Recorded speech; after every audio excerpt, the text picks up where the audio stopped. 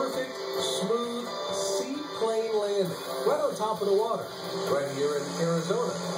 What? You say a seaplane in Arizona? Oh yeah, let's back it up. We booked a trip on Desert Splash Adventures, flying out of Scottsdale Airport. It's a Cessna Caravan seaplane. It spends all summer flying up in Alaska, where seaplanes are a way of life. But now it winters down here in the valley. So let's climb on board. Pretty roomy cabin. We lift off and head northeast. What a beautiful flight over rugged, canyon-filled terrain. Very peaceful this from below. As we follow the Salt River upstream here, we're going to come up on Canyon Lake off to our right-hand side. A great view of Saguaro, then Canyon Lake, then Apache. Pilot Scott Bowe says passengers just love it. Just the really pretty rocks, gorgeous terrain down here. It's almost like a miniature dream. And in about a half an hour, we see our destination, Roosevelt Lake. Make sure you guys have your seatbelts on securely.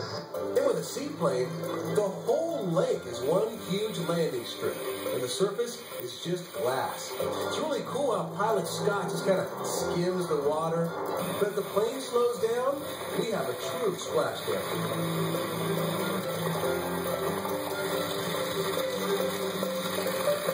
The plane then taxis out to a deserted island. We have it all to ourselves. Woo! Laura Courier owns Desert Splash with her husband. In Arizona, a float plane is just like, what? So when they get out here and get the plane and land and have fun, they're just, everybody has come back. Just talking about it, twittering about it. And why not? You can book a single seat or even rent the whole plane like one family did for a birthday celebration. They called up and this family wanted to bring their daughter up here for just something different for a birthday. So we put together some lunches, got them some balloons, some fun stuff. Our stay on the island is a short one. As soon as time to take back off. And it's as smooth as the landing was. We then take a beautiful flight over the Superstition Mountains and wind our way back to Scottsdale Airport for a more traditional landing on concrete. The passengers all have big smiles on their faces. And after a laid-back adventure like this, who wouldn't?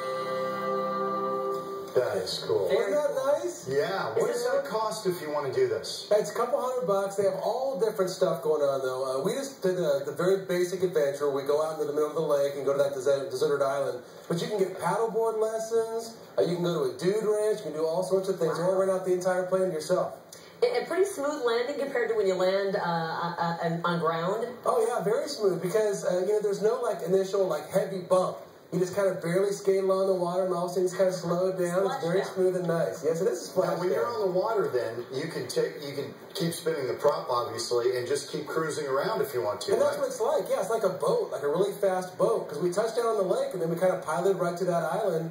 And it was kind of neat too, being on that island, literally in the middle of Roosevelt Lake, and looking around and saying, "Oh, well, we're out here." And there's our ride, our plane is sitting on the beach. They go from Alaska to Arizona. They are true snowbirds. Oh, big time. Well, they can't fly this plane in certain parts of Alaska because of all the ice and things. So I want to say thanks to Desert Splash Adventures and put all the information for their tours on our website. So go ahead and check them out. You're like 007. You really? Shaken, not stirred. Hayden, Troy Hayden. Yes, James Bond, Hayden, Troy Hayden. That's good. All right. Thanks, Troy. Yeah. Pretty pictures.